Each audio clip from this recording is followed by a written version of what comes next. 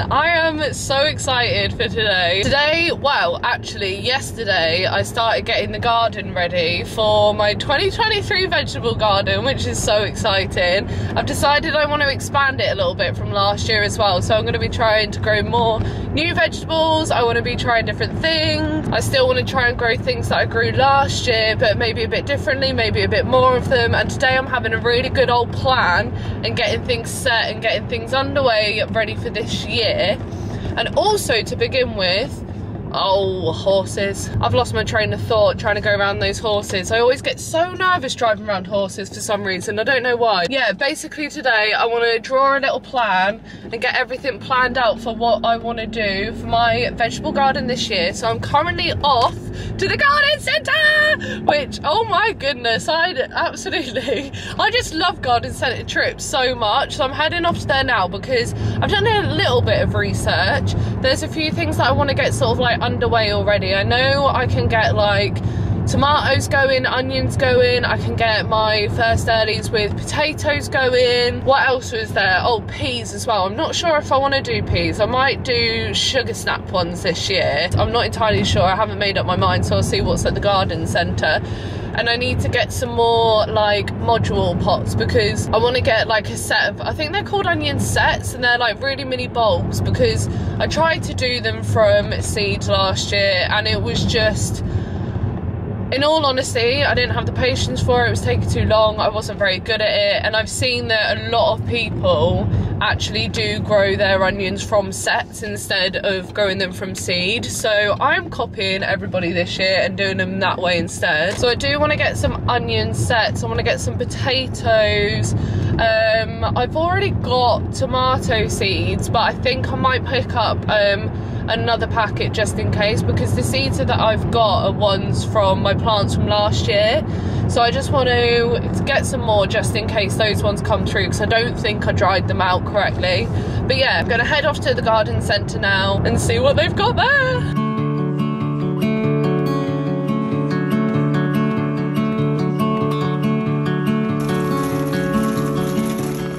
Right, I'm back from the garden centre, and that was literally like the most wholesome little trip ever. It was so sweet. It was literally just me and a load of other like 80-year-olds just strolling about, looking at seeds, looking at the flowers, and it was just so nice. It was almost like therapeutic, just like walking through, listening to like the water fountains, and oh, it was just really cute. But I picked up a few bits and I'm ready to start sowing now, which is so exciting. I cannot actually wait. I'm trying to talk a little bit quieter because I'm not actually 100% confident out here speaking while I feel like my neighbours can hear me talk. But I just thought I'd show you the bits that I picked up before I crack on with getting some stuff done, and show you what I did yesterday and then also what I'm planning on doing today. So the seeds that I picked up, I got a few.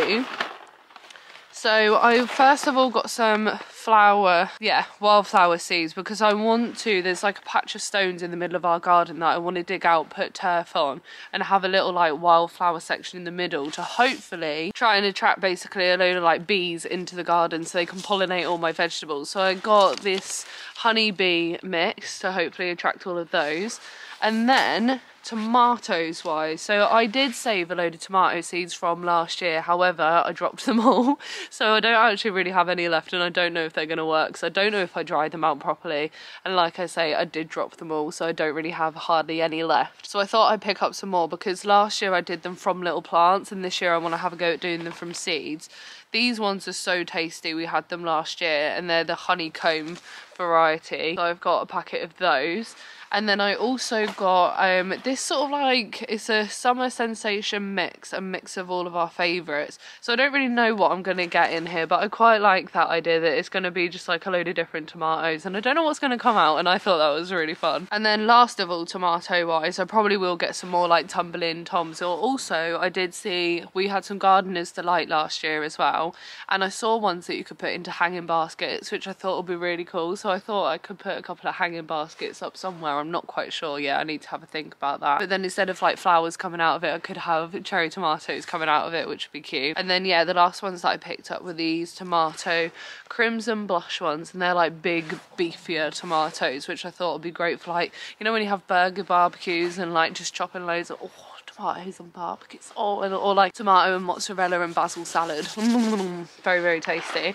And then last of all, excuse me, last year I did runner beans, and it was just so much faff, like trying to string them and everything. Although they were really tasty, I just didn't really get along with them because it was just too much like not prep, but like afterwards getting them ready for cooking and stringing them, and I just can't be bothered with it this year. So I picked up some sugar snap peas, which I'm gonna give a go at this year, and apparently you can literally just walk along, pick them off and eat them, which I thought would be fun. And then I got some onions because, like I say, I can't be bothered to do them from seed this year. So I got a packet of 50. And then I got my potatoes. So I got my first early potatoes, and these are Rocket. I didn't actually even properly look at all the other different types of first earlies that you can get, but these were like the first ones that I got. So I picked those up, and then I picked up some more. Oh, I picked up behind me a load of shite, so I'm going to spread that all over my vegetable patch as well, so I can get that all mixed in and the soil sorted for when I get into the veg patch later on in the year. I also got some more pots. So this is a pack of 40, so I can pretty much fit all of my onions in here to start with. And then I picked up this one that comes with a lid, so I've got a 24 pot here, and this will be for my tomatoes. I'm going to put in here because then I can, it's a propagator lid, I believe. I can put the tomatoes in there. And then also I picked up just, I think this is actually 2 trays, and it's just another tray to start things off in. So I'll fit whatever the rest of my onions in there, or maybe some more tomatoes or some peas.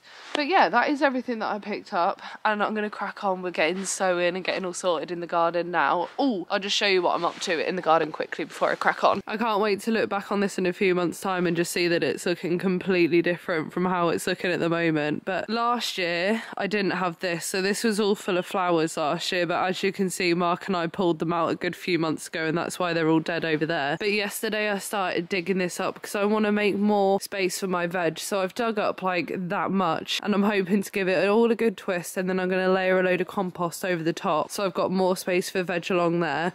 And I'm also going to get rid of all of this as well, dig out down here too, and fill this up with compost. And then I've got 2 spaces along here for more veg. The girlies love it when I'm outside because they just run around like crazy, but she just ran straight over my veg patch, which I don't need happening. Right, but yeah, so I got the veg patch here, that's all been turned over. I need to put all my manure in there. I've got pots here galore, those are all my cucumber pots, and then I've got more tomato pots. I did some beetroots in there, but I think I'll probably stick a couple of onions in there. I've got some really dead peppers that I still need to take out of there. And this is my strawberry planter as well. Obviously all my strawberries are all dyed back at the moment. I think I'm going to put a bit of fleece over these just to protect them a bit so they're not going to die completely. And yeah, so that's that under there. Then I've got another tomato pot over there and another couple of like herby pots over here. This is my massive rosemary bush, and then I've got mint, lavender, chives, that's another tomato one in there. But yeah, that is absolutely everything. So this all needs to be cleared, that needs to be dug out, this will then all get filled with compost.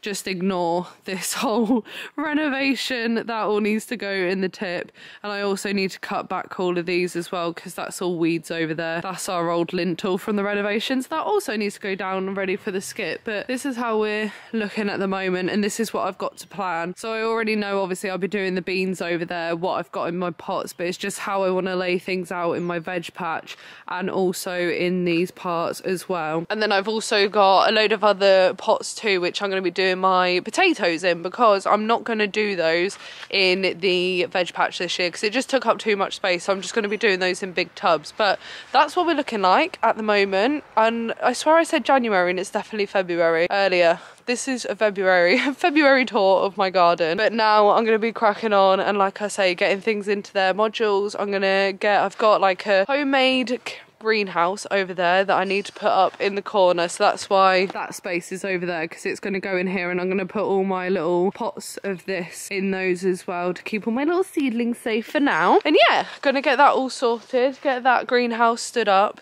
and get digging, because I've got a lot of digging to do.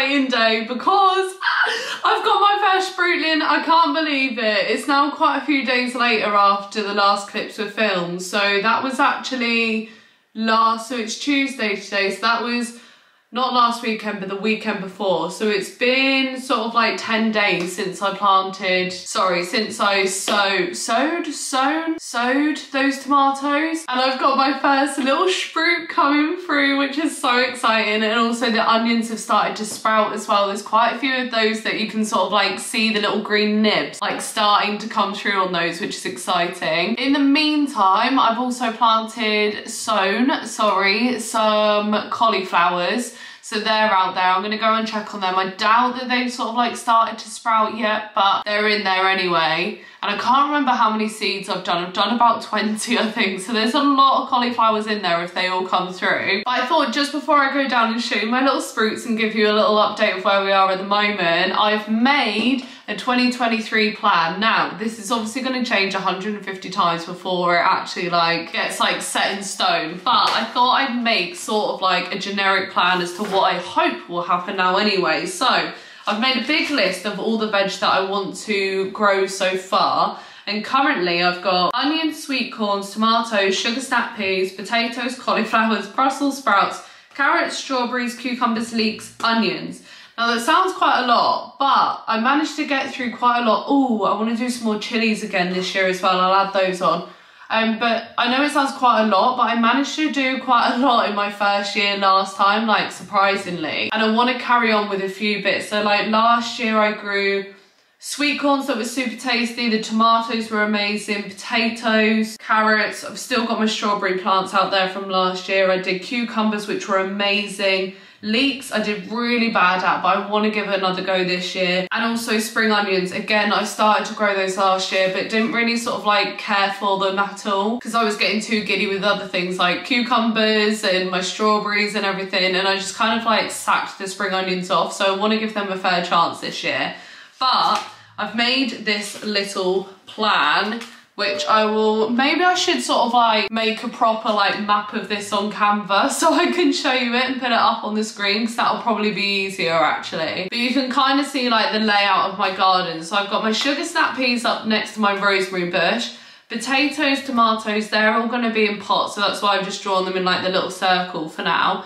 And then I'm going to have strawberries and leeks in my planters. Now I haven't actually made that leek planter yet, but it will happen. It's going to come this summer. And then in the veg patch so far, I've got sweet corn, I've got cucumbers, because I've seen that you can actually do like companion planting with those two, and the cucumbers grow up the sweet corns, which I thought would be really cool if that happens. So I'm going to give that a go. And then I've got carrots next to my cucumbers, spring onions, and I've got a little spare patch at the moment in case there's anything left over, anything else I want to grow suddenly. And then in my veg patches, like at the front of the garden, we've got Brussels sprouts growing next to onions and carrots.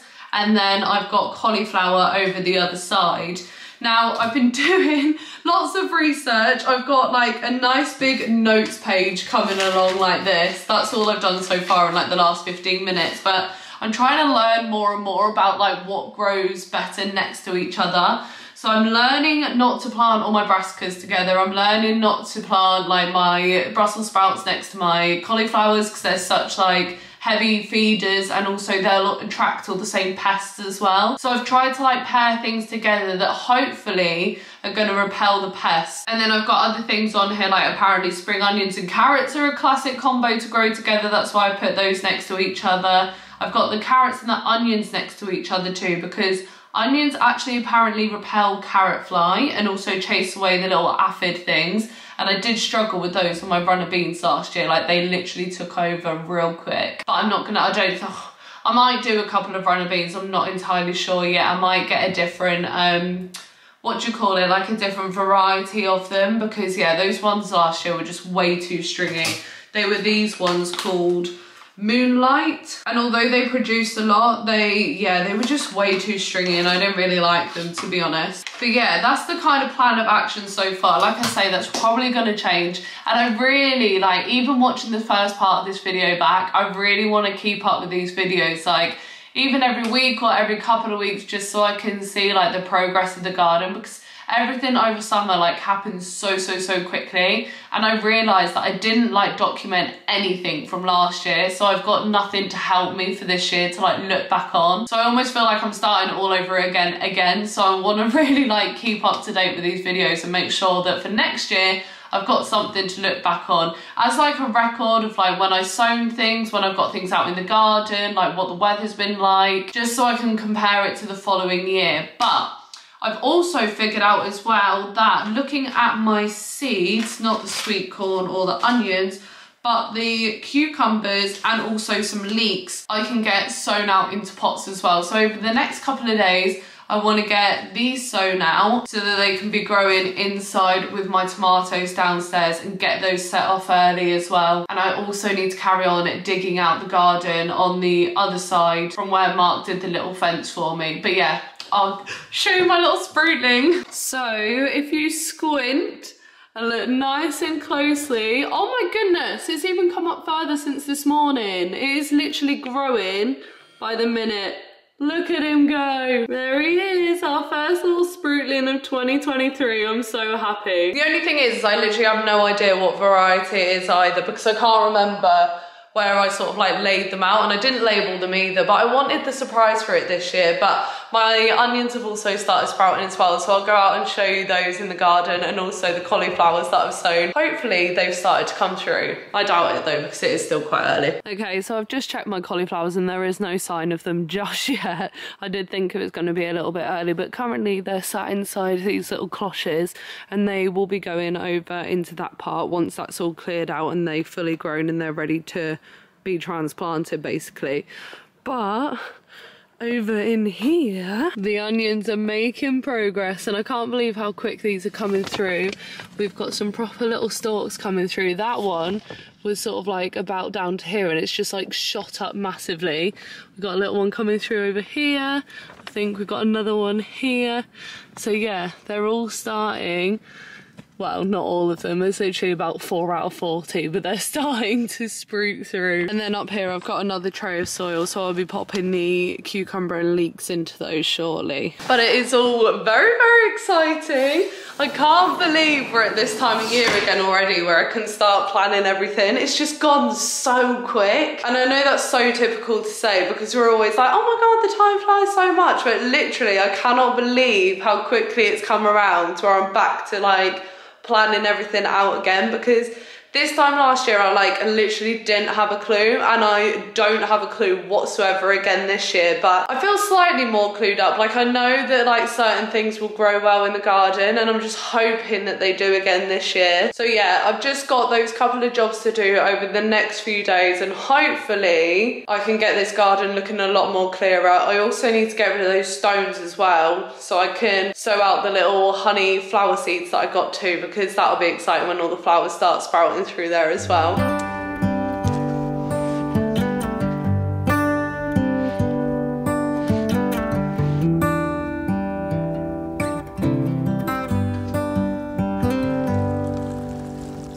Say something like you love me and make my day, like you always do,